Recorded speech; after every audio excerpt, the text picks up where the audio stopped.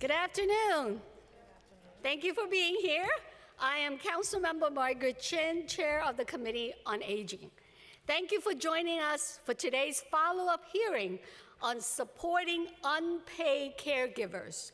Caregivers make up a crucial part of our aging community. Citywide, there are more than 900,000 caregivers providing critical support for a loved one, including children caring for parents, grandparents caring for grandchildren, and spouses and partners caring for loved ones. These caregivers help their loved ones in daily tasks, from buying groceries to cooking, cleaning, providing transportation, helping care recipient bathe and dress and take medicine. They help their loved ones handle their finances and other legal affairs, and simply, at the end of the day, provide them companionship. Most of these caregivers are women and at least 50 years old, and over 50% of the caregivers provide at least 30 hours of care each week, and most of them are unpaid. While providing care for a loved one can be self-fulfilling for caregivers, research shows that the stress and demand of caregiving can also have negative impact on their mental, emotional, and physical well-being.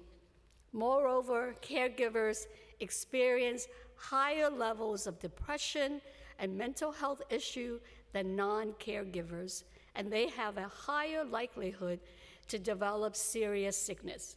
Caregivers are also more likely to struggle financially than non-caregivers.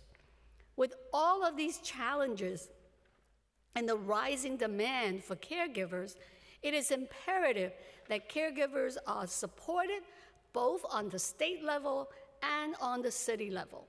I will soon be introducing resolution to support the New York State Senate Bill 5100, sponsored by Senator Rachel May, and Assembly Bill A7209, sponsored by Assembly Member Harry Bronson, which will allow for a tax credit for qualified caregiving expenses.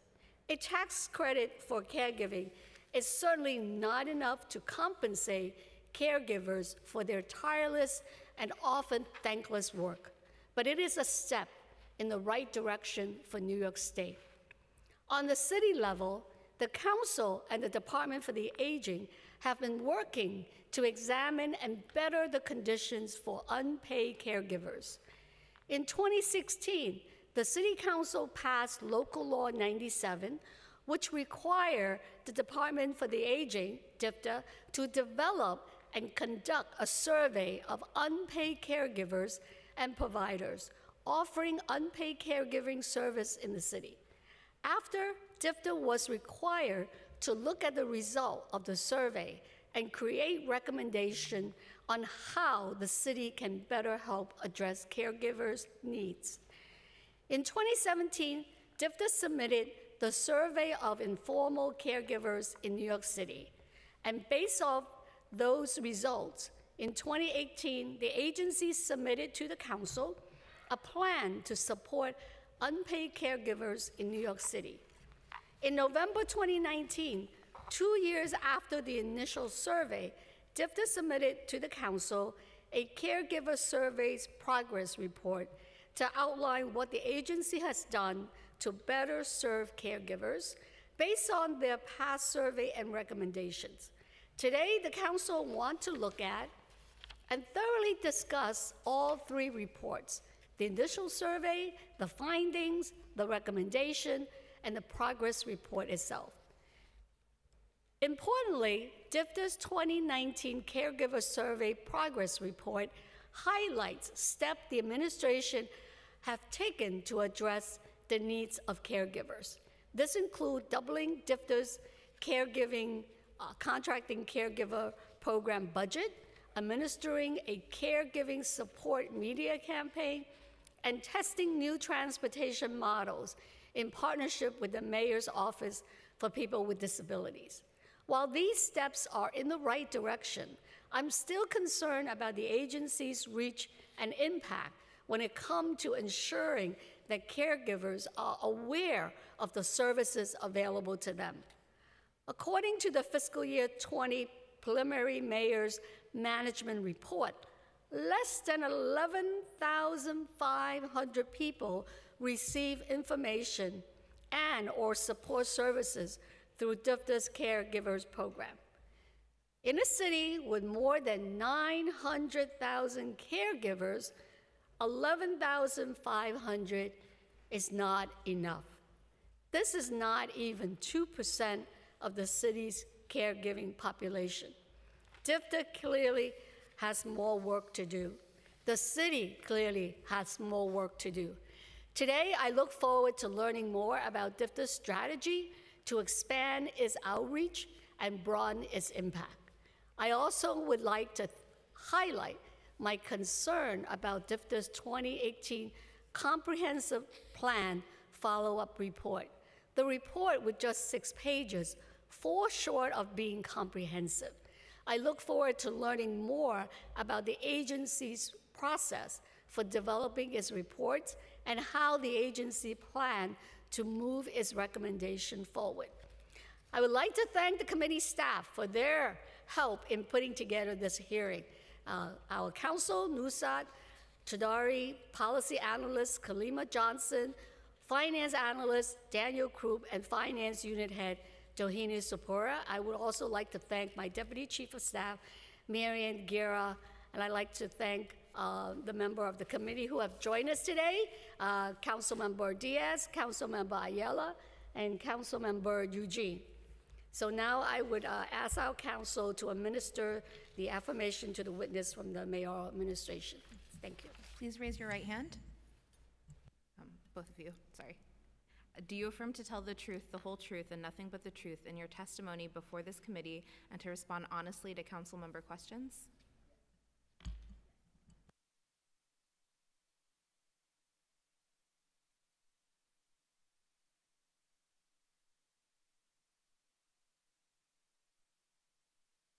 Welcome, Commissioner, and Happy New Year, because I haven't seen you at the hearing.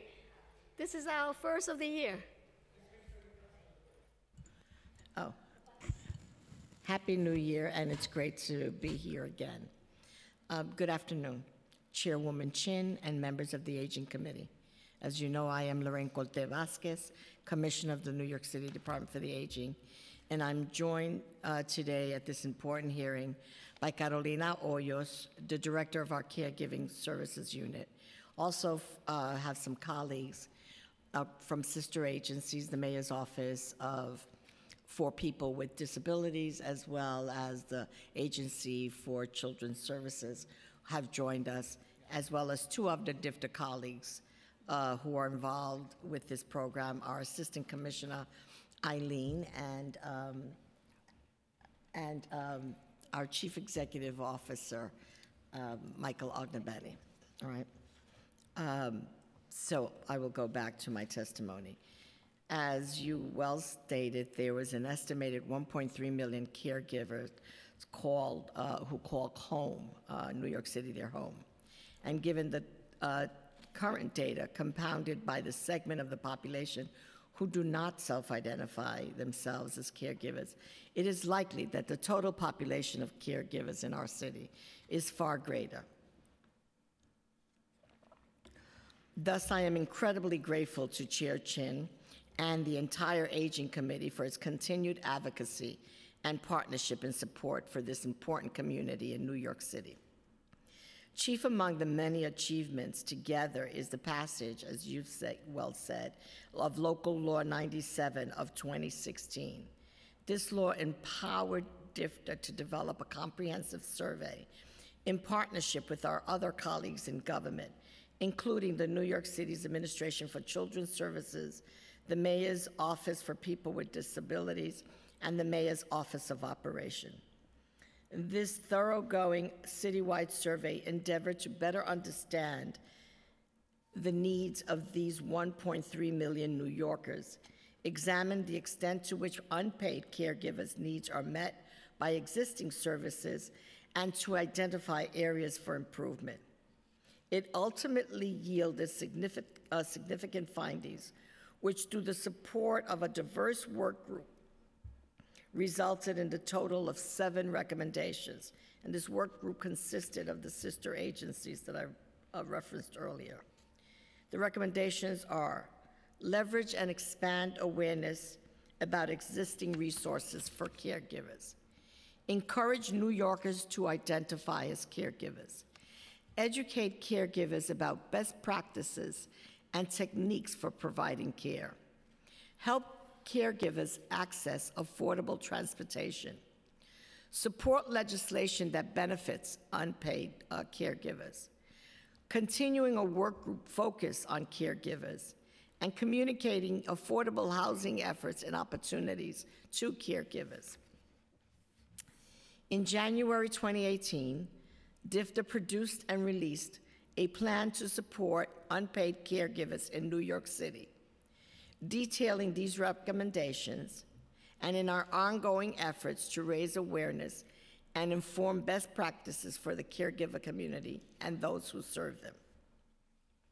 The findings and recommendations continue to guide DFTA's efforts, as well as directly inform our programs which support the caregiver community. For instance, a lack of awareness among New Yorkers to self-identify as a caregiver and limited access to available resources are the most cited concern of our survey respondents. As a direct result, DFTA launched a public outreach and advertising campaign, which included advertisements in subway lines, on buses and bus shelters, the Staten Island Ferry, and on billboards across the city, including a billboard on Times Square. Our primary message was twofold. 1, to help caregivers recognize that in fact they are caregivers. And 2, to encourage them to seek assistance through the Department for the Aging by simply dialing 311 and asking for caregiving support. According to 311, the city received 1,600 caregiver inquiries following that campaign. This represented a significant increase relative to the prior years, prior to the campaign being launched, which only saw a fraction of those numbers. Moreover, DFTA conducts direct outreach by way of participation in various panels or public speaking opportunities. In FY19, DFTA and Bellevue Hospital joined forces to conduct presentations about DFTA-funded services to doctors, nurses, social workers, and case managers. And we have held similar presentations at Lincoln Hospital in the Bronx, Harlem Hospital in the Upper Manhattan, and the New York City Health and Hospital case managers and social workers. In addition to offering direct support and assistance, DFTA-funded caregiving programs across the city are also contracted to identify and locate isolated caregivers and provide information about available services. Also guided by our survey findings, DFTA's network of contracted caregiver providers meet regularly and as often as necessary by the program needs or the industry demands. These meetings have included discussion on industry-specific challenges, such as the increasing costs of respite care and the overall shortage of home health aides. Meeting discussions also identified trends impacting the need for caregiver supports, such as long-term care planning, although we always advocate living in your community and aging in place, and specific needs of immigrant caregivers, including language needs and immigration status-related challenges. Additionally, our providers receive technical assistance and directives regarding documentation and tracking of service units and funding. Periodically, expert guest speakers are invited to discuss nuanced or cutting-edge information, resources, and programs related to issues from Alzheimer's and dementia care to legal assistance to case management support. These meetings provide the opportunity to improve service provision, enhance practices and techniques, and elevate the caregiver service industry in New York overall. These are just a few examples of the ways in which our survey informs our recommendations and were put into direct practice by our staff and continue to inform the work and that of our contracted providers. I would be remiss, however, not to mention the incredible investment made by the City of New York and the mayor in this space. This administration added $4 million in baseline funding that enabled us not only to advance our survey recommendations and expand services to address newly identified unmet needs, including one of our greatest challenges, which is respite-related support. This administration's commitment to caregivers is further reflected in the city's unprecedented investment in the prevention of services to help support and strengthen families caring for children. ACS's nationally recognized and broad array of contracted prevention services have served almost 20,000 families with more than 45,000 children in FY19. These services are free for New York City children and their caretakers and offer a broad range of supports, including in-home counseling, referrals, assistance with accessing benefits, and homemaking. Our outreach efforts and media campaign encourage many New Yorkers to self-identify as caregivers, which in turn resulted in more caregivers seeking specific support as respite and supplemental services. As noted during the Aging Committee's last caregiver hearing in November 2017, which I was not present at, DFDA projected doubling our respite service goals to caregiver clients by the end of 2019. And in 2017, the year prior to the mayor's investment, there was a total of 37,089 hours of some type of respite care. This included individual home care, group respite, overnight and other respite, and supplemental services. In FY19, the combined hours of respite care, supplemental services provided were 118,843, far exceeding our expectations, only further encouraging us to continue our efforts within this community. As noted earlier, DFDA contracts with several community-based caregiver providing a total of 12 caregiver programs across the city. We have 2 per borough. In the Bronx, we have Presbyterian Senior Services and Neighborhood Shop. In Queens, we have Sunnyside Community Services and SNAP. In Brooklyn, we have Jasser and Heights and Hills. And in Staten Island, we have the Jewish Community Center. And in Manhattan, we have Lenox Hill and Hamilton House. In addition to the programs based on geographic catchment areas, we also have SAGE, Hamilton Madison House, and Visions, which serve targeted communities, such as LGBTQ caregivers, Chinese, Korean, and Japanese-speaking caregivers, and the visually disabled caregivers, respectively. The population of 1.3 million caregivers is undoubtedly reflective of the ethnic and cultural composition of the city as a whole. Therefore, the area of diversity and inclusion was not only a recurrent theme in our survey findings, but in the ongoing work in general. The intersection between caregivers and the immigrant population is broad, and language barriers severely impact access to caregiver services. Accordingly, DFDA addressed cultural and language-based barriers directly through the procurement process for our caregiver contracts. Specifically stated in the latest RFP, for instance, contracts are expected to interact and provide services to clients in a culturally and linguistically competent manner. That is in all of our contracts now. Additionally, outreach efforts are expected to be culturally competent, linguistically appropriate, and ensure that those being sought out represent the economic and social cultural diversity of the program's service area. Community linkages, targeting, and outreach remain important qualifications for our contracts and are heavily weighted in consideration in our evaluations of all proposals. DFTA imposes this expectation directly on ourselves as well. Our caregiver services are provided to individuals who speak Spanish, Russian, Polish, Ukrainian, Filipino, Greek, Mandarin, Cantonese, Korean, and Japanese. Additionally, DFTA has developed e-learning videos specific for caregivers, which have been translated into Spanish, Chinese, Russian, Italian, French, Creole, and Greek, and are available on DFTA's website 24 hours a day.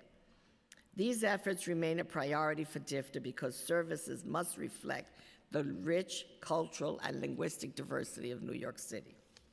There are, however, attributes specific to New York City which are less celebrated and much more difficult to address. These include housing affordability, and access to affordable transportation, which are surprisingly also among the top concerns of our survey respondents.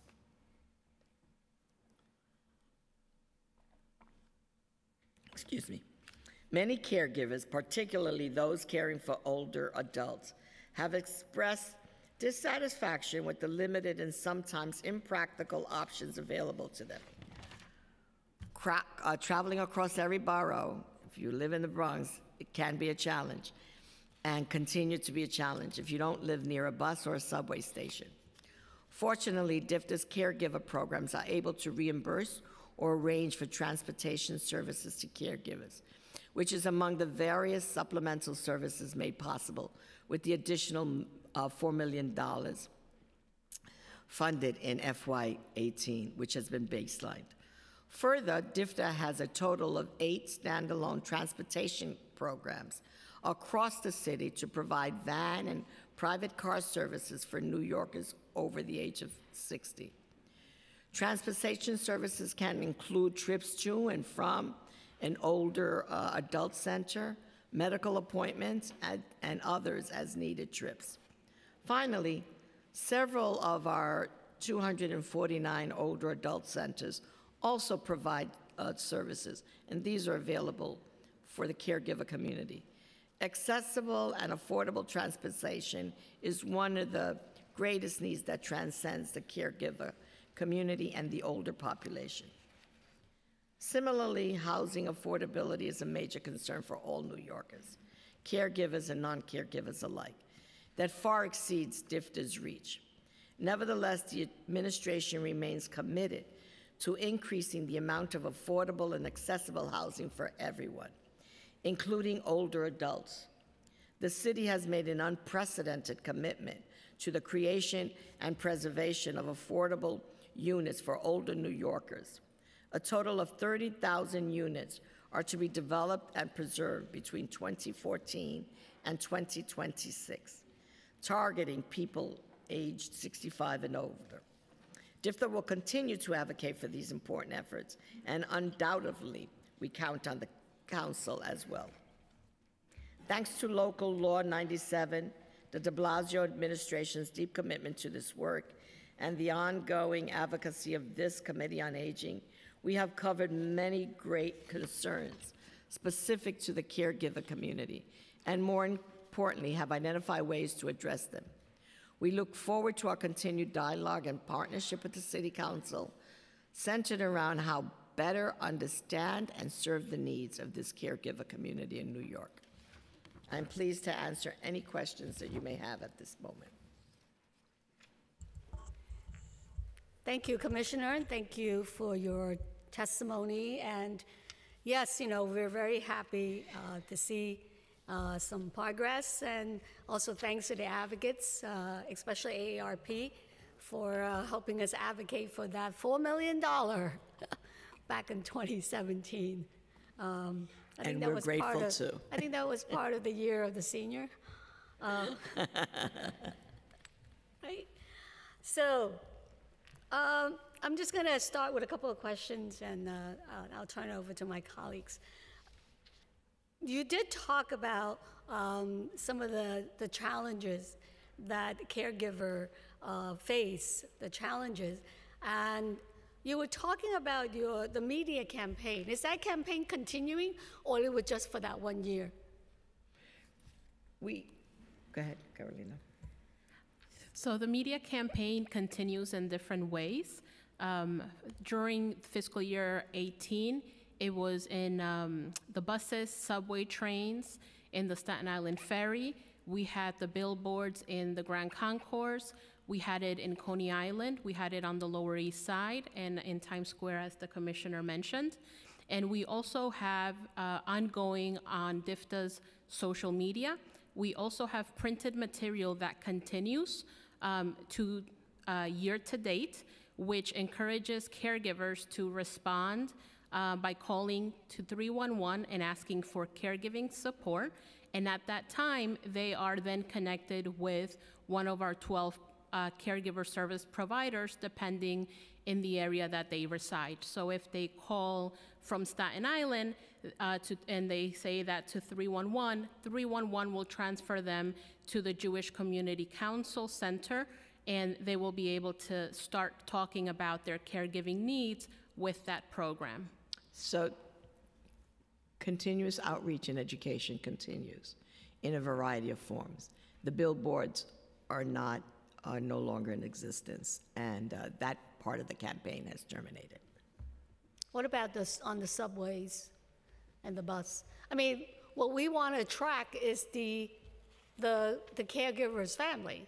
If they see some information, then they might be able to kind of let their parent know that, oh, I saw something in the subway that can provide, resources to help with grandma, right? So I think that's something that we should figure a way of working with the MTA to continue. Thank you for that. We'll take that under very serious consideration to figure out a way to continue in robust outreach efforts. Yeah, because one of the things that was identified in the report and also from your testimony, people don't identify themselves as caregivers until something happened. And so I think that, the organization that provide the services are great, but how do we reach, the more than 900,000 to more than 1 million caregivers? And also some of the programs, like the transportation program, like the respite care, every year we still have waiting lists for the home care program, right? And I know that we've been advocating for more resources for that, because that is such a wonderful program to give the unpaid caregiver some relief. And a lot of people still don't really know that that program is available. And for the families that we're able to help, just example from my district office, it makes such a big difference in the caregivers' lives. I mean, one elderly senior, take care of her husband. She said now she can go swimming 3 times a week. Oh, she can go to the bank. Another one said, I can go get a haircut. Yeah. And not worry about my husband being alone. And these are the people who actually work very hard, and they might have a pension and they don't qualify for Medicaid, right? And here we have a program that can offer these caregivers some relief, and we really need to make sure there's resources available and also to make sure that they know about it. So I'm going to ask for your forgiveness if I gave the impression that continuous education and outreach is not going on. It is going on extensive. What we don't have is a subway and bus campaign, so I want to make sure. So there is constant reaching out to communities to help people identify as caregivers. And that happens both through the 8 providers as well as our efforts to inform other communities, such as hospitals and other service providers outside of this network, so that they're familiar with the services. So that is an extensive effort that we have. That is an ongoing effort. In addition, I would like to say that I'm very pleased to say that there is no waiting list for respite care right now in our grandparenting programs.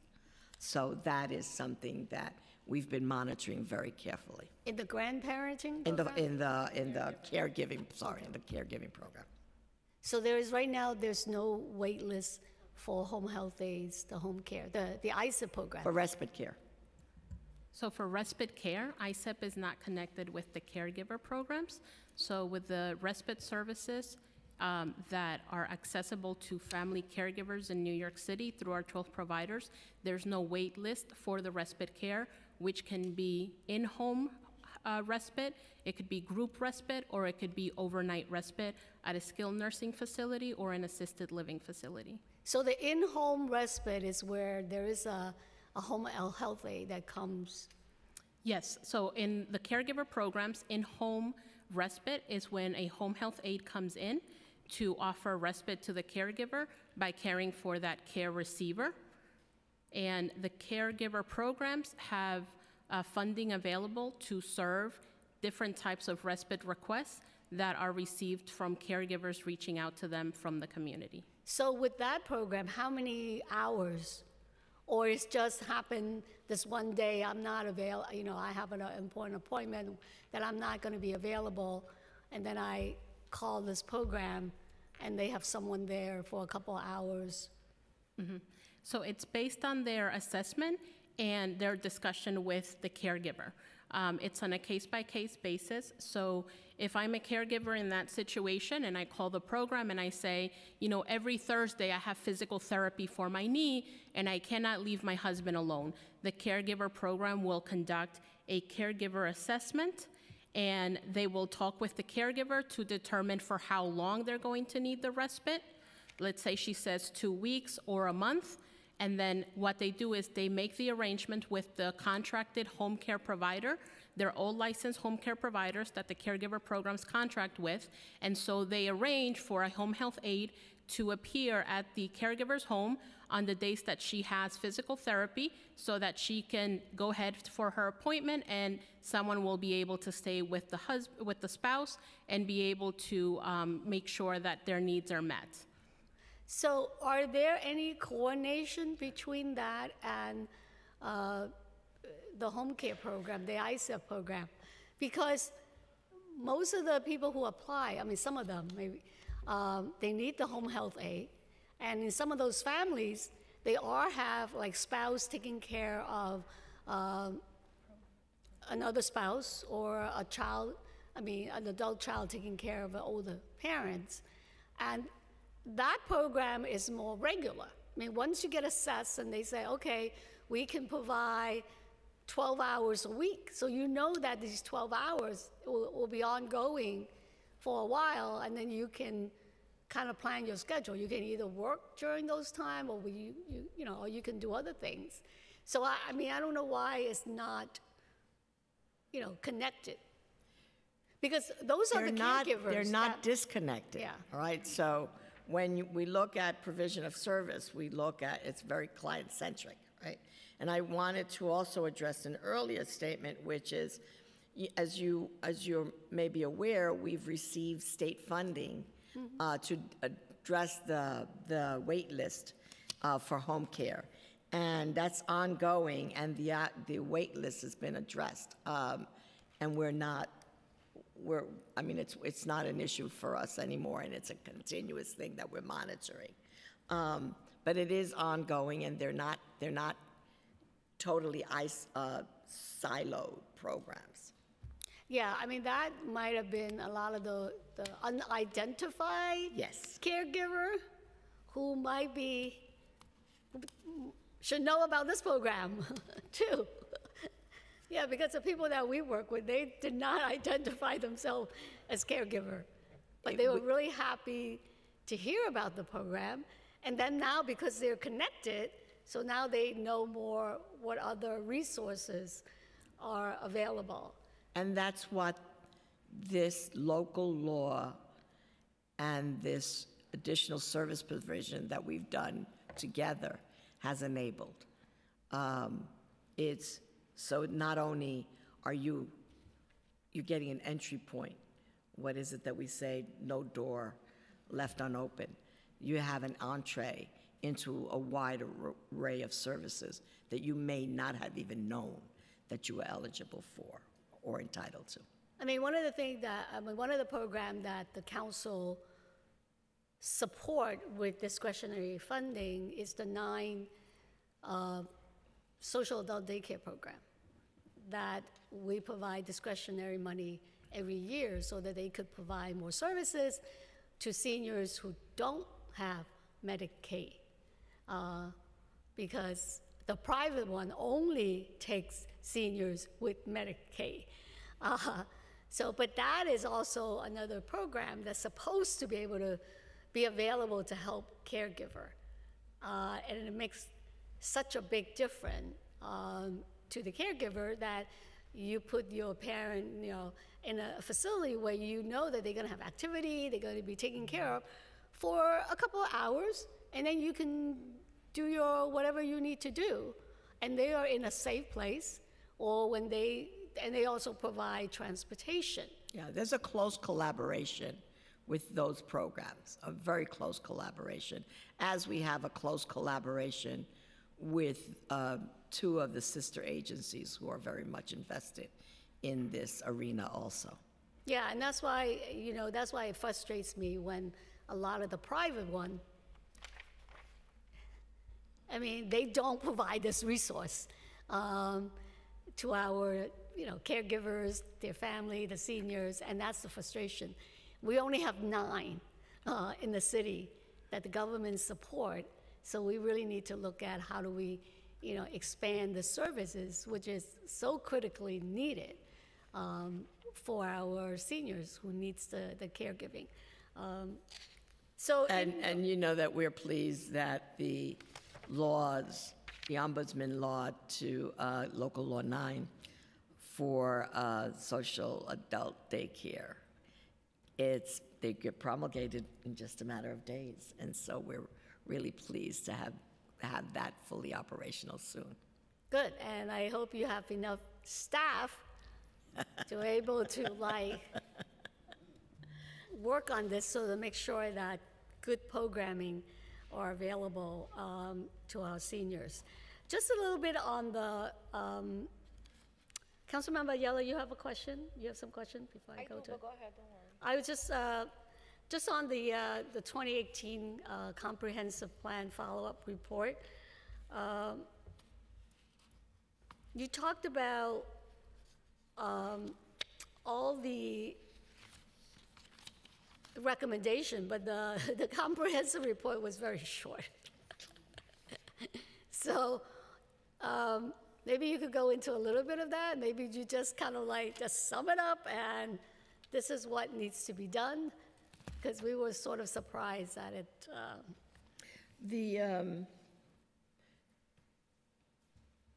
This is the 2018? No.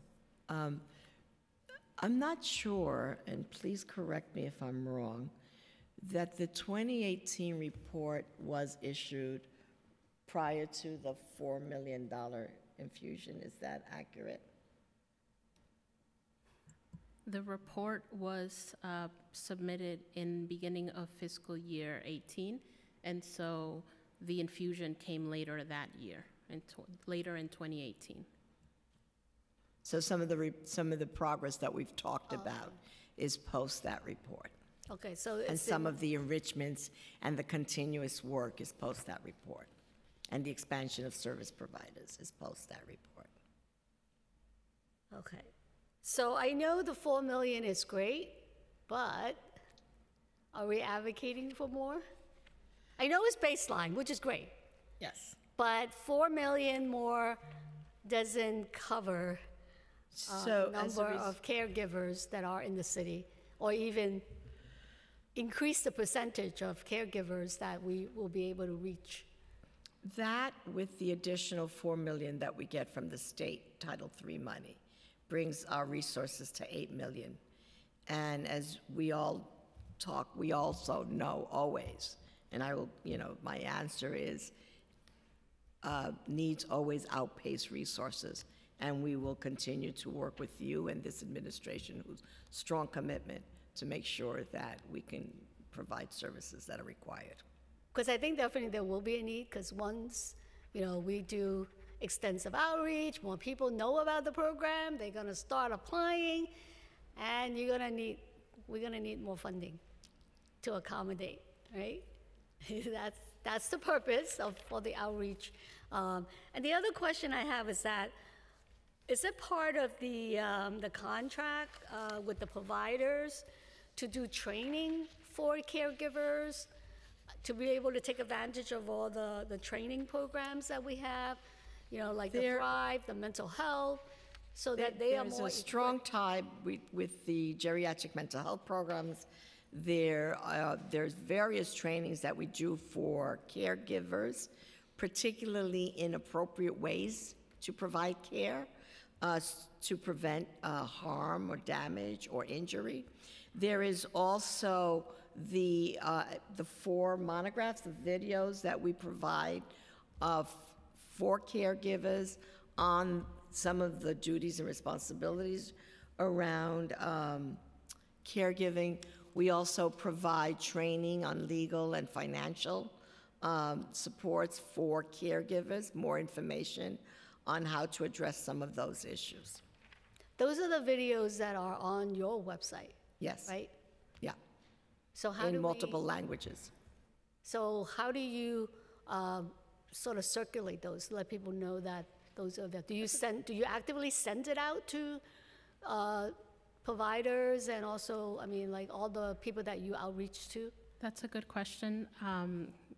And the way that training videos are being shared is that the providers are aware of it. It's accessible via YouTube, so they're able to share them, send the links, also play them at their locations. The caregiver programs are also contracted to offer trainings, as the commissioner stated, and so they offer trainings based on the feedback that they're receiving from the caregivers in their community regarding financial and legal, a lot of the planning around finances of the person they're caring for.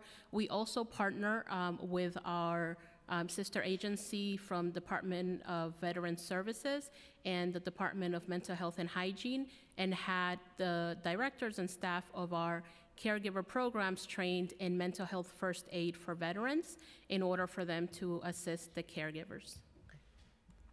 So we have 51 council members, so I think that we should figure a way of getting that information, so that each of us can help circulate to people on our e-blast list, service provider, our constituents. That is really a good way to really get the word out too, because you have providers from different boroughs, so we could focus on those, and the citywide. I think that's something that we can be helpful with getting the information out throughout the city. Thank you for that recommendation. Okay. I was just informed that, thank you for that, Edgar. I was just informed that we also have issued press releases around the video and the availability of the video to enhance the public's knowledge. Okay. Also, can you provide the council, the committee, with the contracting agencies and the services that they should be providing? Sure. We can give you a list of the agencies and the contracted services, the 8 geographically based, as well as the 3 citywide. And we'll provide that for you by the end of this week, no later than close of business. Okay. We want to be a partner. We want to be helpful to get the program out. Personally, for me, my family, my brother, we benefited. We were referred by Hamilton Madison House to talk to the caregiver program, and they were really helpful Glad to hear that. so that we pleased. want to make sure that everyone who needs the service, because the aging population is growing. Yes. And we want to make sure that people can access resources and information. I'm going to pass it on to Councilmember Ayala with some questions. I just wanted to just augment something that you said. We are partners in this, and so not that we want to be, but we are. All right, great. Good afternoon, Commissioner. So as part of the survey that was inspired by Local Law 97, one of the 7 recommendations included communicating affordable housing efforts and opportunities to caregivers. Did that in any way include any technical assistance to individuals residing within public housing that was serving as a caregiver? Because we often see through constituent services displacement of individuals that moved in with a parent or a family member that was suffering from some sort of ailment, and then the person passes away. They didn't realize that they were supposed to be on the lease, or didn't realize they were supposed to be on the lease for a year, and end up, evicted. So was that part of the recommendation that you know of?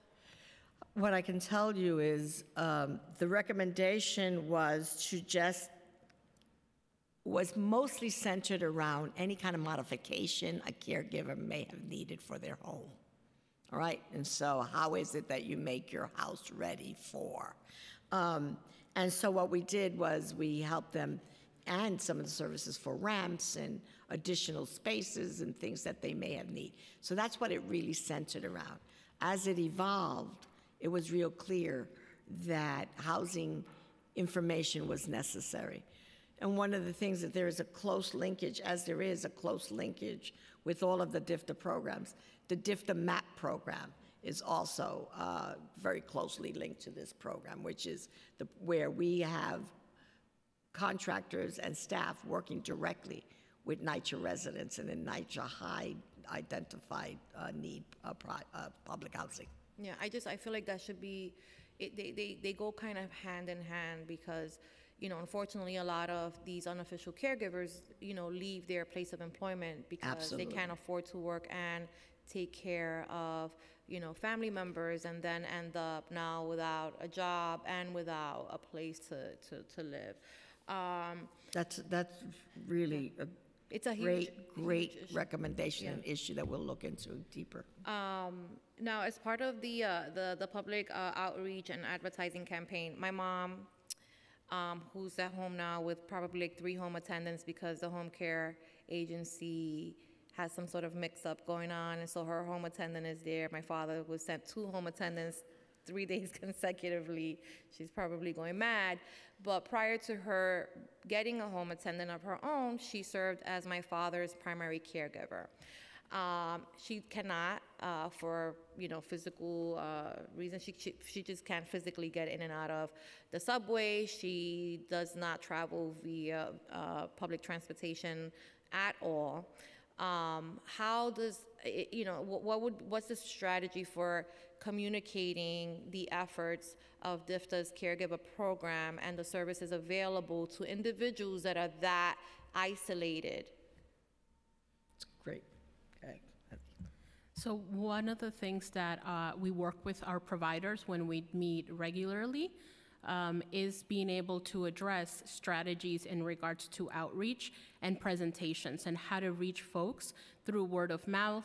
That is the big focus on also the presentations with doctors, nurses, and social workers, because where are most caregivers? They're in hospitals and they're in medical appointments. And so if the physician, if the nurse and the social workers are aware of the DFTA services, then they're able to say, why didn't you make your last visit? Oh, well, it's because I couldn't find transportation. I had a difficult time getting there. So a lot of the outreach efforts are focused on working with medical professionals, because that's the professionals who are coming in most contact with the caregivers that are not accessing the internet, who are not on social media, but they're able to be seen on a follow-up basis during their medical appointments. I think that that's actually is an excellent way of communicating, and I have been hearing more and more lately of how individuals are inadvertently connected to, somebody at the clinic that recognized that they were, showing signs of, of stress and just, feeling overwhelmed, and that somebody was actually paying attention and picked up on the cue that, this person was a caregiver and probably was, also now experiencing some sort of, of burden that was manifesting physically and mentally, and we're able to connect them. So I'm really excited about that. However, is that a service that's extended also to senior center staff? Because, senior center staff are very overwhelmed. There's usually one caseworker that's working with, God knows how many people are coming in with a multitude of issues. Oftentimes, you have time for lunch and maybe you can, have a bathroom break. And we're not always the most informed because, listen, I'm a council member and I often have to catch up on the news because I'm so busy doing this that I don't have time to catch up on what's going on in current events, right? So it's very similar for them. They don't really always have the information that they need to better assist their clients, not because they don't want to, but because they're overwhelmed. So is there an opportunity to maybe present as if to have like workshops or presentations similar to that with the doctors at Bellevue and at Lincoln to better inform senior center staff, which are frontline, on the services that are provided through this program? We have started at DFTA, and along with our partner Live On, mostly through Live On. Great partner. But we also are looking at constant ways to train and bring new skills to older adult center staff, and that is a strong commitment. But I can tell you that given the collaboration around transportation and some of those respite services, that kind of cross-collaboration and cross-fertilization of services and knowledge is occurring. But I totally agree with you. In a more structured fashion, it's something that we would look to. And one of our partners in training that network in that industry would be Live On. And I think just piggybacking off of what Councilmember Chin was saying, even as it relates to our own staff, each community is outfitted with, an abundance of constituent services staff, in the local, state senator's office, the state assembly member's office, the city council member's office, that are, also points of contact with individuals coming in. If there was an opportunity to host something like that at DFTA, we do it at City Hall all of the time. Some other agencies, do something similar where they would invite them to come in for, a morning, an hour or two, where they, just to kind of brief them on those services so that when they're providing, information to the public, they have all of the information that they We've done that on a request basis. Okay. I think what we will do, based on this conversation, is that we will issue from our government affairs operation the opportunity to extend that to the city council members who may have not, and some of the assembly members who may have not requested or availed themselves of that service. And the other thing that I wanted to say, because I felt the eyes burning on me from this side of the room, that Department for the Aging also has an extensive training program for all of our service providers on some of the state-of-the-art issues and needs that we've identified through other programs, and that we have a training academy. That's wonderful. Congratulations on that. I have two more questions, Margaret. I figured I could take up for Eugene and the reverend. I'm taking up their time.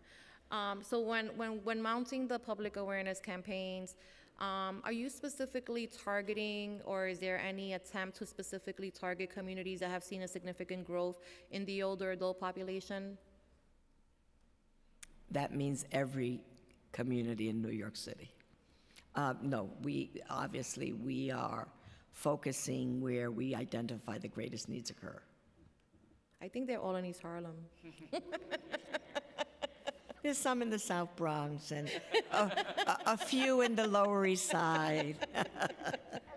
And finally, I just, out of curiosity, because when I did work in senior services, there was a respite program that was offered. It was an overnight program for individuals suffering from Alzheimer's, and it allowed families an overnight kind of, break. So they would come and pick them up. I believe it was in Yonkers. They would pick them up at around 5 or 6, and then they would spend the night at this program because, most of them did not sleep through the night, and so they offered activities and then brought them back in the morning, and it didn't conflict with home care services being rendered. So during the day, they had the home care services, and at night, they had the opportunity to go. Do you know of any such similar program or similar model in New York City? Because I'm not familiar. Yes, Vision Program, it's one of our premier partners. Maybe I shouldn't say that we have so many of them, but is an exceptional partner. Has a respite program where they will take individuals to Rockland County, I believe, is where their facility is, to just give them the respite and then make provisions for the care of the other individual. But they do have these respite facilities, and it's an amazing But the program. services are at Rockland. There's nothing in. No, the they five give them boroughs. respite, real respite. Yeah. They send them away so that they can have some time. Go ahead, Carolina. The providers also partner with assisted living programs, some skilled nursing facilities, and other organizations that run overnight respite. And with the infusion of this administration of the $4 million, that's been a possibility because the cost is now being able to cover through that additional funding that was provided. Thank you so much. Can you also talk to us about the other agency? What is HRA doing in terms of helping caregivers? Like, do they help them with applying for benefits like SNAP? And what other agencies?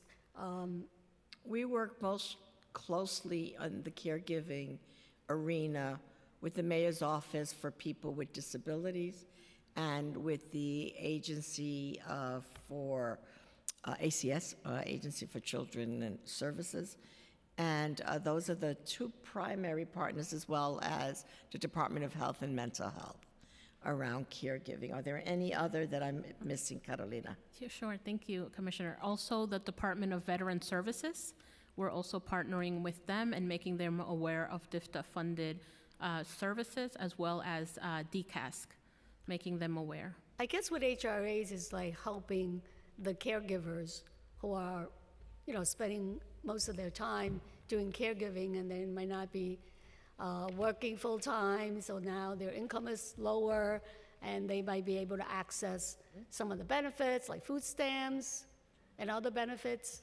So one of the things that we've done as part of the outreach with other sister agencies is we did conduct several presentations with the Department of Social Services, which includes HRA, and we did presentations about DFTA-funded services and provided information of who the providers are throughout the city, so that if they're in the process of working with caregivers that may need services or information, they would have that information available. So we did several presentations to that department, that city agency. To HRA? To the Department of Social Services, yeah, which included some staff from Human Resources Administration. So are they are they working with you to sort of like identify certain staff that these providers can reach out to? Because oftentimes, if you want to get, helping a caregiver to get benefits quickly as possible, it's good to have a direct line versus just going through. We collaborate in the sense that they often reach out to us when they find caregivers in need. And so because they have a contact at the Department for the Aging, they know that if they come across, then they can reach out. So often we'll have folks not only from HRA, but from the Department of Veteran Services identify caregivers that they're coming into contact with and say, we realize this person may benefit from your programs.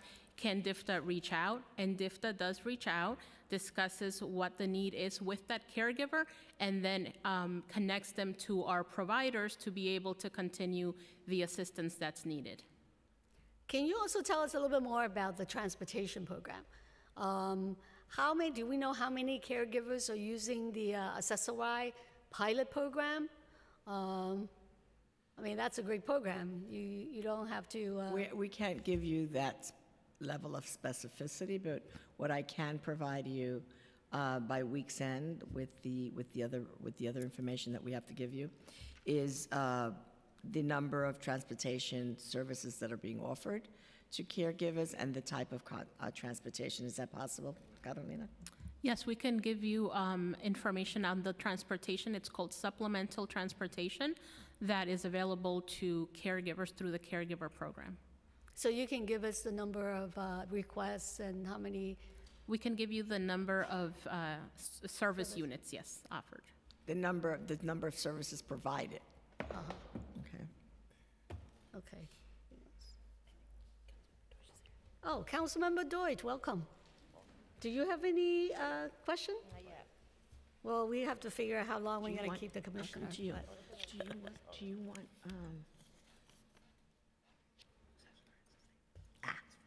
you want to say that? Hi, Councilmember. So for the accessory We have to program, swear him in? sorry, sure. Go ahead. Are you from Moyer? Mayor's Office of People with Disabilities. Okay, so the council will have to swear you Sure. in. Thank you.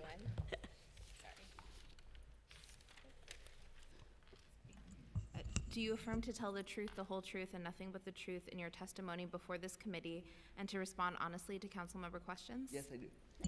So just wanted to clarify on the Access Right program. As you know, Access Right is a state program that's run by the MTA. So they would have the data on that for people who have caregivers that use that, but it's primarily for folks with disabilities. So obviously, if the person with a disability has a caregiver or PCA as part of that program, that's data that the MTA would have, and we can circle back with you if that's something you're interested in finding out. Good, I think that's, that would be good if you could help us get that data. And also on the, you know, the pilot program. I think we're interested in that too, because that's something that we've heard a lot of great stories about how it really changed people's lives, so we wanted to be able to see how that's been utilized. Yeah, I believe there was an oversight hearing a few Yeah. months ago about that. So the MTA has certainly been in communication with the council, and we certainly share the council's goal of expanding accessory rights to those who need it. Yeah, but we want to know, like, how many caregivers actually were involved in using that program. Yep, we will certainly circle back with our partners at the MTA, but it's not a city program. So I just want to clarify that it's the MTA that would have the data, not the city. Okay, thank you. But I'm sure you can help us get it, right? We'll work with you to get that data. Okay, thank you. Councilmember Deutsch? Hi, good afternoon, Commissioner. So I just have one question. Do you follow any new construction for senior housing that is being built throughout the city?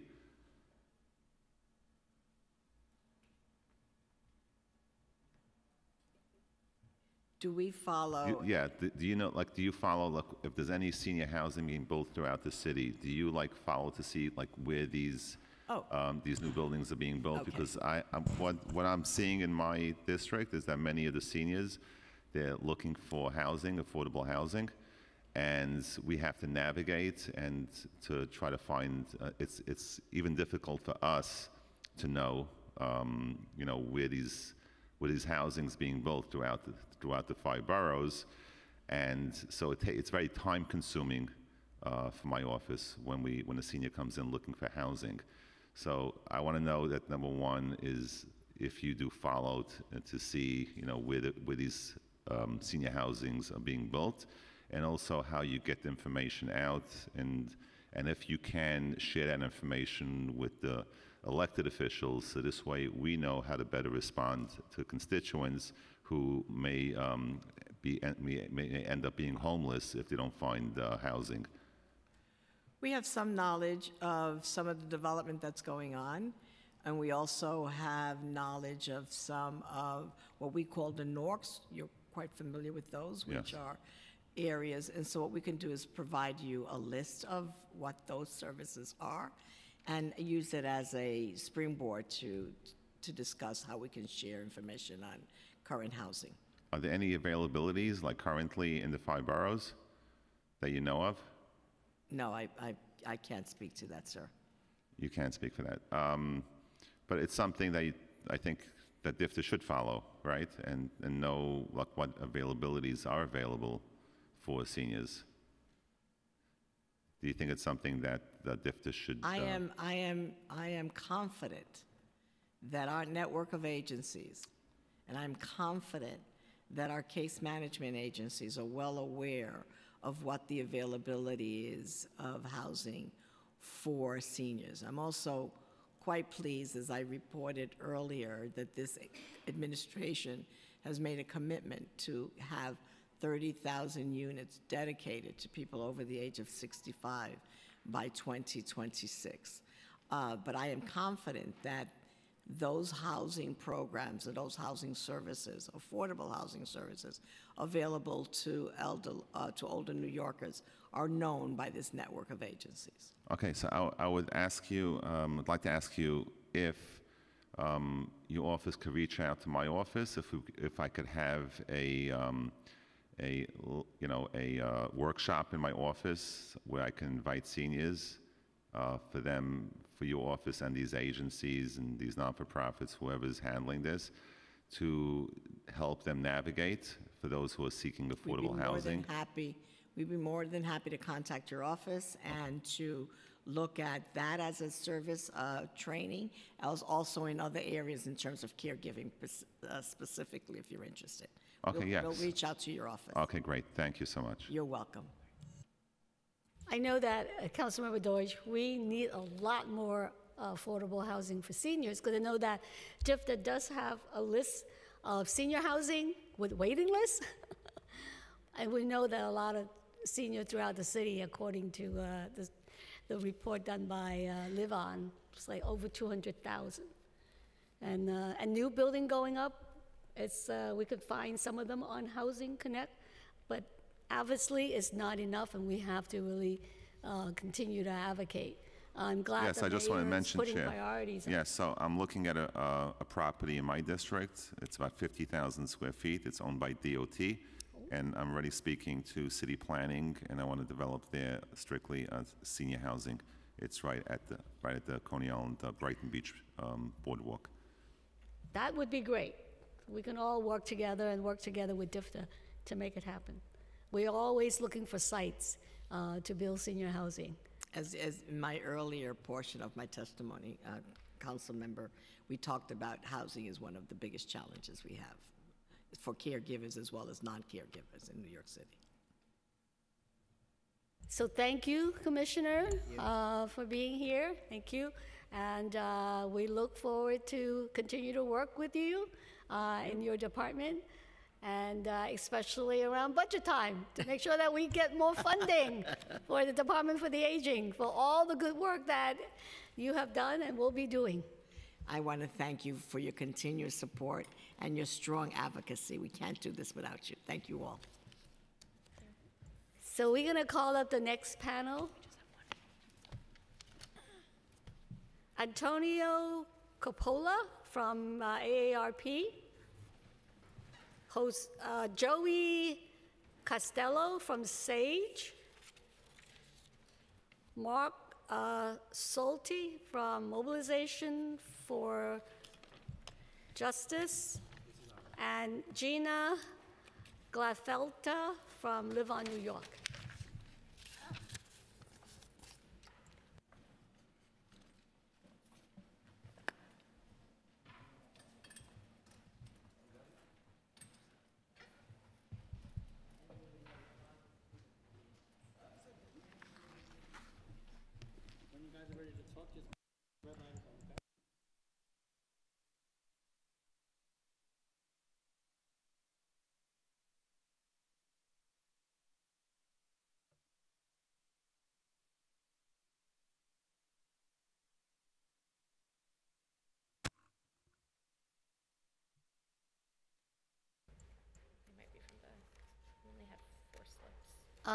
Did everyone fill out a slip?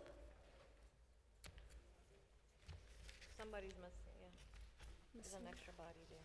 Yeah. I think that she has something to say. Or, yeah. Oh, okay, so, oh, you're just gonna help answer questions? Okay, all right, thank you.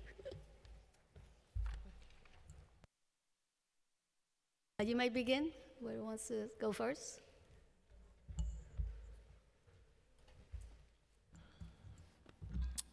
Good afternoon, council members. Thank you for holding this committee hearing. My name is Joey Costello. I am the Assistant Director of Case Management at SAGE. As many of you know, LGBT elders face a myriad of challenges associated with aging, declining health, diminished income, the loss of friends and family, and ageism.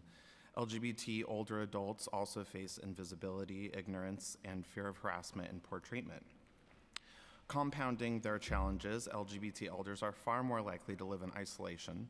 In fact, LGBT older people are twice as likely to live alone, half as likely to be partnered, half as likely to have close relatives to call for help, and more than 4 times more likely to have no children to help them. In fact, nearly 25% of LGBT elders who SAGE serves have no one to call in case of emergency or a caregiver if needed.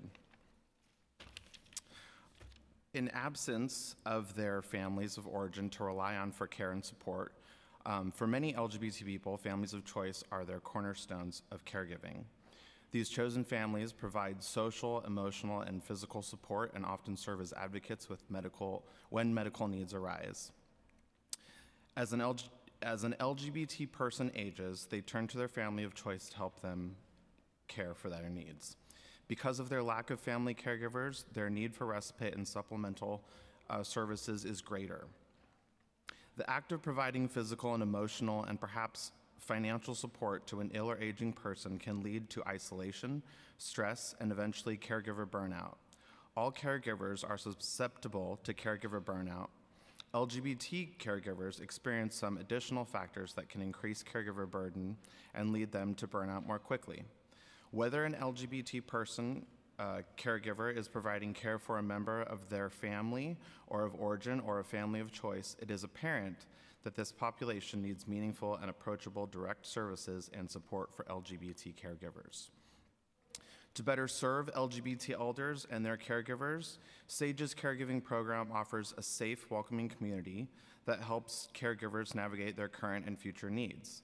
As they provide care for a loved one, SAGE's caregiving program cares for them and in turn helps them prepare for the time in their life when they may need care themselves. Through this program, SAGE offers one-on-one counseling, group counseling, weekly caregiver support groups, educational seminars, and online resources, information on benefits, respite care, and help for caregivers planning for their future needs. SAGE's program is the city's only dedicated LGBT caregiving program.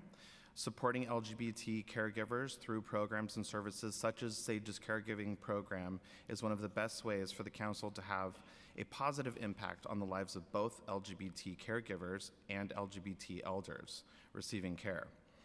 Caregiver support will save money on costly long-term care and will keep care recipients in their homes.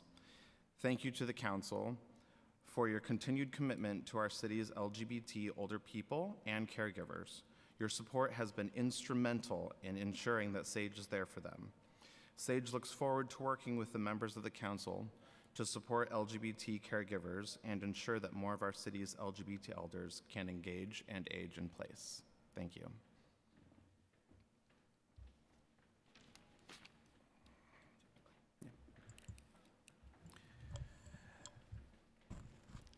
Good afternoon, Chairwoman Chin and members of the Aging Committee. My name is Antonio Coppola, and I am the Associate State Director for AARP here in New York. On behalf of our 750,000 members, age 50 and older here in New York City, some of which have joined us this afternoon, I want to thank you for the opportunity to testify today on the topic of unpaid family caregivers. Family caregivers provide an invaluable resource. Many are on call 24 hours a day, 7 days a week. This labor of love is worth $31 billion in unpaid care each year, statewide, and more than $13 billion here in New York City. Thanks to family caregivers' commitment, hundreds of thousands of older people are able to live at home rather than in much costlier and mostly taxpayer-funded institutions like nursing homes. I personally have heard directly from unpaid family caregivers about the many services they provide and the frustration that they feel when they do not have access to the resources or support they need to successfully meet the responsibilities they have undertaken. Adding to this stress, many caregivers have neither the time nor the resources to care for themselves. It is heartbreaking. I invite you to visit AARP's iHeartCaregivers.com website to read real, firsthand stories of unpaid family caregivers here in New York. I want to applaud the City Department for the Aging for their survey of informal caregivers in New York City. It is a great first step in addressing the needs of New York City's unpaid caregivers. There are more than a few highlights that ARP would like to underline at this moment. There are an estimated 900,000 to 1.3 million unpaid caregivers in New York City. A majority of caregivers are women, at least 50 years old. More than half of caregivers provide at least 30 hours of care each week. At least 1/3 of each caregiver group struggles financially. Information about available services is the top 3 most needed services for all caregiver types. One of the services with the highest levels of unmet need was respite care. At least 1 in 4 caregivers from each group need but do not receive it. And lastly, 2 of the most prevalent barriers to obtaining services are lack of knowledge regarding available services and income limitations. Because so much has been said regarding services, I want to focus in more on the financial strain of unpaid family caregiver experience. A 2016 AARP report on family caregiving and out-of-pocket costs found that family caregivers not only spend time and energy, but also a significant amount of their own money on caregiving. The overwhelming majority of caregivers, almost 4 out of 5, incur out-of-pocket costs as a result of caregiving. In 2016, family caregivers spent roughly $7,000 per year, accounting to 20% of their income on average. It also impacts their future income. Many family caregivers are also dipping into their savings, and 1 in 6 has cut back on retirement savings. In addition to out-of-pocket costs, many caregivers experience strain that affects their professional and personal well-being.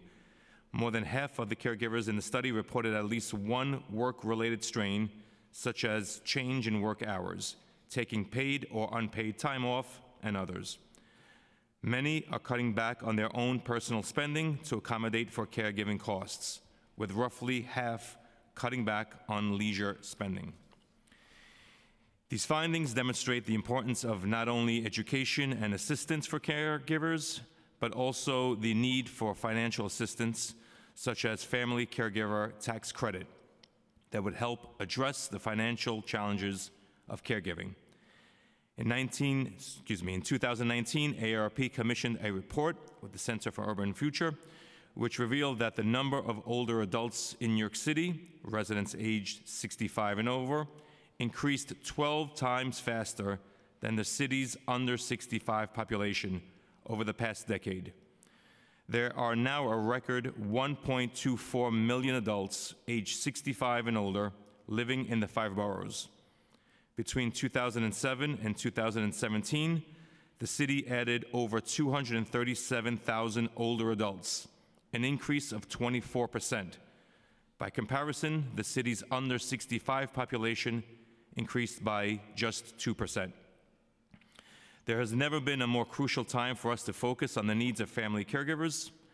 Now more than ever, we need to ensure that family members have access to the services and resources they need to allow their older loved ones to age at home with dignity. Support for unpaid family caregivers is a priority for AARP both nationwide and here locally in New York City. We applaud the City Council and the Mayor for taking on this issue, and we look forward to continuing the work together on finding solutions that will best support the lives of our city's fair family caregivers. Thank you so much.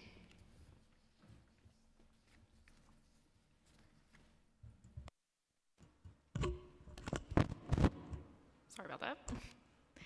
All right. Hi, my name is Jenna Gladfelder. I'm a public policy associate at Live On New York. Thank you, Chair Chin, and the full committee for the opportunity to testify today. Live On New York's members include more than 100 community-based organizations that provide more than 1,000 programs serving over 300,000 older New Yorkers annually. These core services include senior centers, caregiver supports, home-delivered meals, affordable senior housing with services, NORCs, case management, and home care. Through policy efforts, Live On New York advocates to increase funding and capacity for our members to meet the needs of older adults in their communities and enable them to thrive. All of the community-based organizations who contract with the Department for the Aging, DFTA, to provide caregiver support services are within Live On New York's membership. For that reason, we wish to provide testimony today. We are incredibly grateful to the de Blasio administration for its increased investment in this important program. New York City has one of the most concentrated populations of older adults in the nation, and with that comes a significant amount of people caring for loved ones.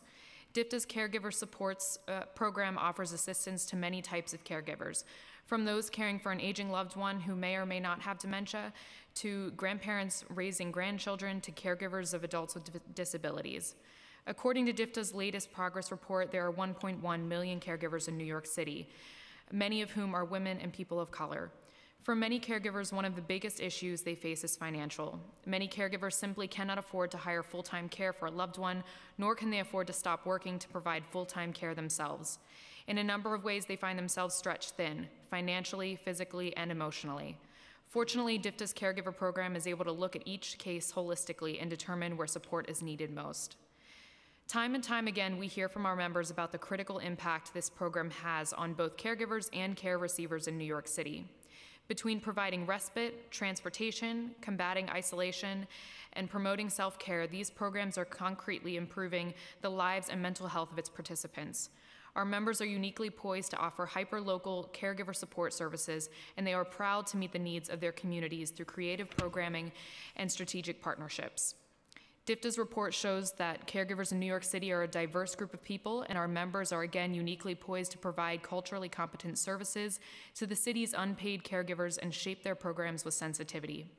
Moving forward, Live On New York would love the city's support in responding to the state's forthcoming proposals through the second iteration of the Medicaid Redesign Team, or MRT2, which has the task of cutting $2.5 billion in Medicaid spending.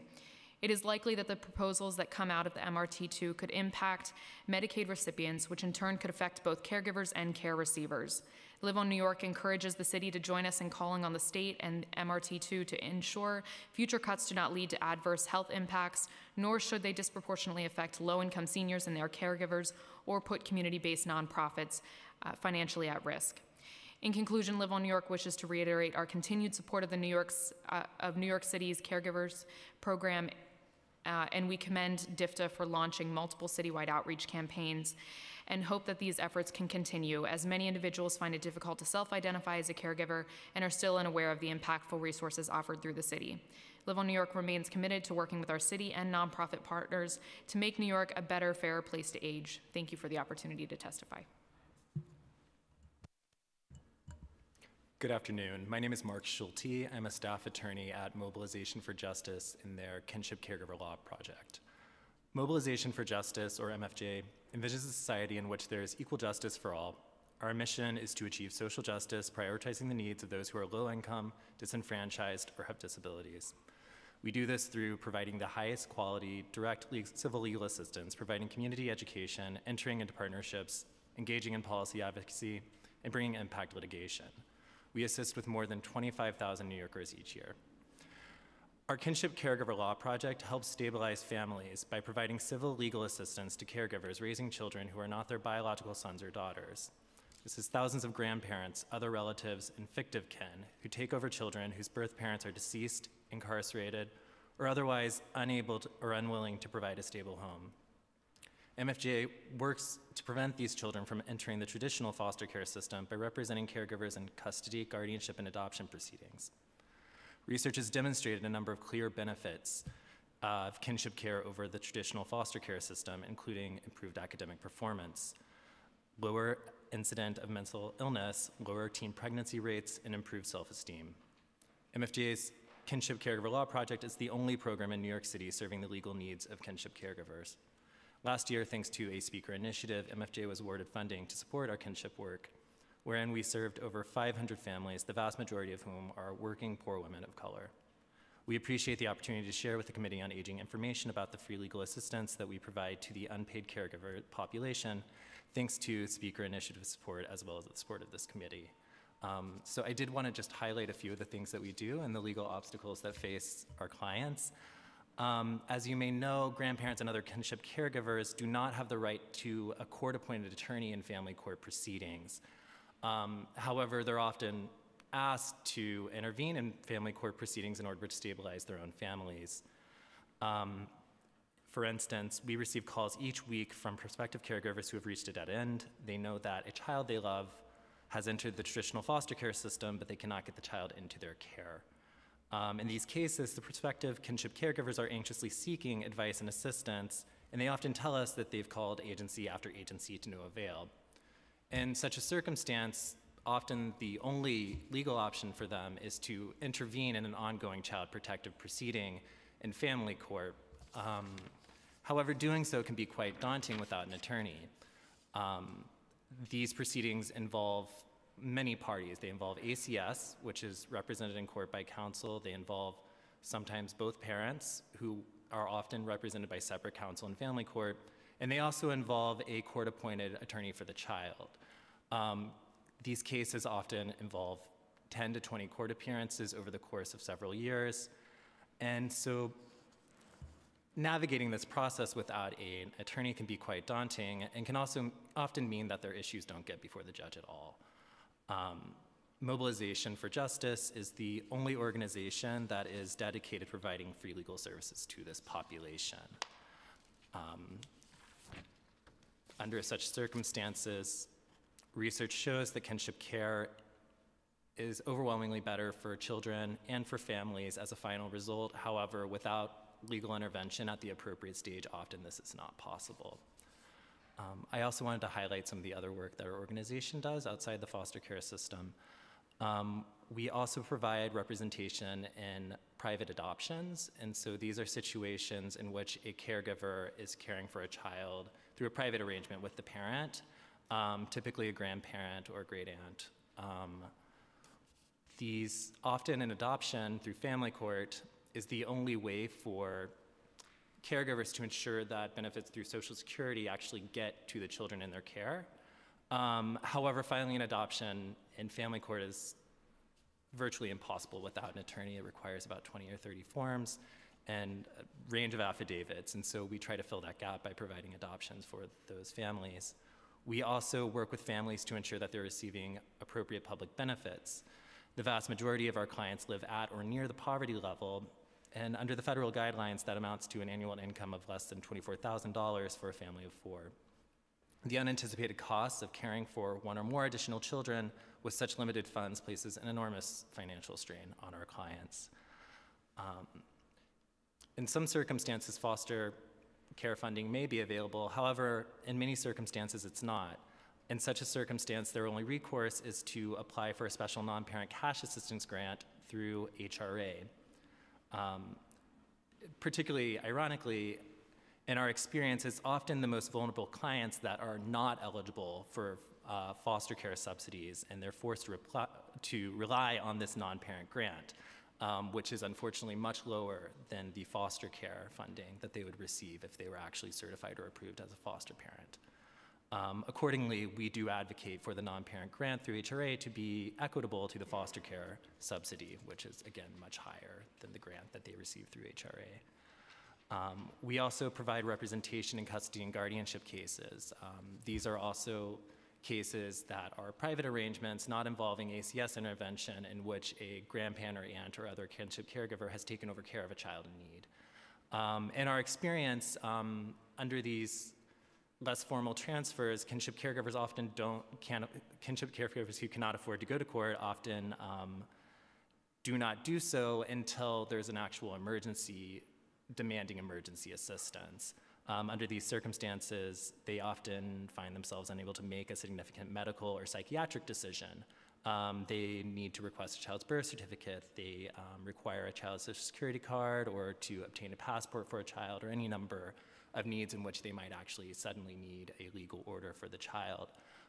We provide representation to caregivers in these circumstances to make sure that they are filing the right things, serving the right people, and formally establishing their legal rights in an appropriate way and in a timely way. We also provide services to recipients of a special immigrant juvenile status. This is a type of immigration relief in which an abused or abandoned child who is being taken over, whose care has been taken over by an adult in the United States can obtain immigration benefits for that child. It does require family court intervention, and we provide representation in those cases. Finally, we also provide representation in cases involving visitation. Maintaining kinship ties creates a sense of stability for children in foster care, but often those children are cut off from grandparents. MFJ provides advice and representation to grandparents who have been separated from their grandchildren in foster care cases, and also in cases where their own children have died, where the parents are victims of domestic violence, or where the children have actually been adopted out of the foster care system. To assist our clients, we collaborate with social services organizations, community groups, and other advocates to provide holistic services to kinship caregivers. Clients access our services through a walk-in clinic at the Bronx Family Court, a telephone hotline, through Know Your Rights trainings throughout the city, and also through a clinic at Bridge Builders in the South Bronx. Our attorneys chair the New York City Kinship Task Force and are leaders within the New York State Kin Care Coalition. Our attorneys educate the legal community about caregiver needs by providing continual legal education programs for advocates, courthouse staff, and pro bono attorneys. We engage in legislative advocacy to promote the interests of caregivers and their families. And attorneys also coordinate with MFJ's other projects to assist caregivers with issues related to other things that we do within our organization, such as consumer protection, foreclosure prevention, housing, and other needs. By providing meaningful access to legal services for kinship caregivers, families become stabilized if they access benefits to which they are entitled, secure their legal relationship to the children, and in some cases, secure immigration status for the children. Ensuring caregivers' rights are not only known but enforced makes for a more effective and safe system and better outcomes for all. Thank you. Thank you for your testimony. How do you do outreach? I mean, like, in terms of providing the information to the council members, to community organization, because, I mean, we have constituents that needed this service, and so do you provide outreach material in different languages? Before you answer, we were earlier joined by Councilmember Traeger, because the service you provide sound great, and I know we have constituents that really can use them. So do you provide outreach material in different languages? And I mean, simple enough that people can understand that if they are in this situation, they have this right, or like if they are facing this problem, that there are resources to help them. So we do have outreach materials in English and Spanish and French. We do provide access to all of our services through a language line as well. So if somebody calls our hotline, they can communicate with an attorney through a language line. And we do have Spanish-speaking attorneys as well.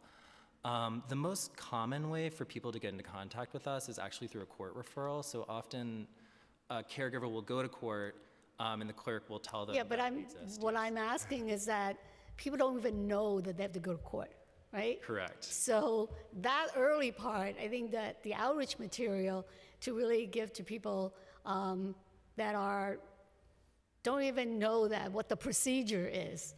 And we have in my office, we had a tragic case where a mother died fighting for her child, and the child just got into a foster care system. And there were other relatives that could have intervened, but ACS and the agency, they just couldn't help them or whatever. And now the child has lost the connection. So, I mean, from what I listened to your testimony, maybe there's a chance for the grandparents to figure out visitation rights, and for the father who was asked to abandon his parental right, And it was so hard to find, legal representation in the early stage. So I'm just, my thing is like, if there are like information that we can let the community know that these options are available. I have not been sworn in. Can I answer? Yeah, you can answer questions. Sure. Yeah. Thanks. And identify yourself, I please. am. Tiffany Liston, I'm Deputy Director at Mobilization for Justice. So we try to address this problem specifically. I've been going around with the Executive Director to as many constituent offices as I can, elected offices, to send around this information. We have kinship care one-pagers. We give out our hotline. So we're trying to reach as many constituents as we can. We're happy to send it to your office or to any other offices.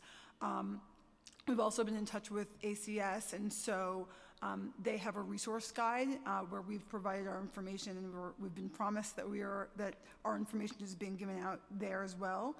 But we continue to look for other opportunities to circulate our information. They're on our website. We're giving them out, but we're at different CBOs, but we're interested in the same efforts as well. Well, definitely send it out to our council office. The link and the one-pager, and like in different languages. I think that would definitely go a long way, so that we can better serve the constituents. Will do. Mr. Costello, I know that you got SAGE got the citywide contract for a caregiving program. Do you reach out to senior centers to sort of start giving out information? Because like the centers in my district, like for example, Center on the Square and the centers that actually could use some of those information because they're elderly seniors, and I know that they don't have support services, but they probably could use some of the caregiver service. They themselves need the caregiver, and they probably have friends that they can call upon. So are you sort of also going out to some of these senior centers? We have 5 senior centers as well that are in the 5 boroughs that are basically. Well, those are the senior centers. Right. I assume they get the information. They do. They do. Yeah, but I'm talking about other senior centers. Right. We've done a lot of tabling events. Right. A lot of like where the community comes, and so we're always trying to share, and we'll go do presentations, to inform people. But oftentimes, people will just call, or it's sort of more of a network thing. But I don't have the answer for you that we've like gone directly to other senior centers to be like, this is what SAGE does. It's very similar, right? Because we have our own. Well, I would encourage you to come to some of mine. Oh, absolutely. And also the Speaker's District, Yes. because they're located in the, in the village, and I know some of my constituents. I mean, we will let them know, because we also are getting the information from the Department of Aging. We'll send it out, because I know some, active constituents that probably could use some, support services. Absolutely. So definitely, this is really good that you are able to, that we're able to provide the funding so that you can provide this services citywide. Yes, we're very grateful, so thank you. Yeah. So thank you to all of you for your advocacy, and we just got to continue to have this issue very visible so that people can come forward and identify themselves as caregivers, and also be able to find the resources that they need, because the number is growing, and we're still not, touching a large portion of this, unpaid caregivers. So thank you again for being here today, and for your great work. And I just wanted to thank everyone for coming here, and help us spread the word that there are resources available to caregivers, especially the unpaid caregivers. And we'll see you at the next hearing. All right, thank you. I have a comment.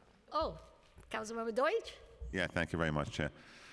So although I'm sure you all do great work, but I just want to single out SAGE for the work they do on behalf of the veterans. So I want to thank you, Joey, and all the work that you do, and I'm proud that the New York City Council funds SAGE a substantial amount of funding for the older adults. So thank you.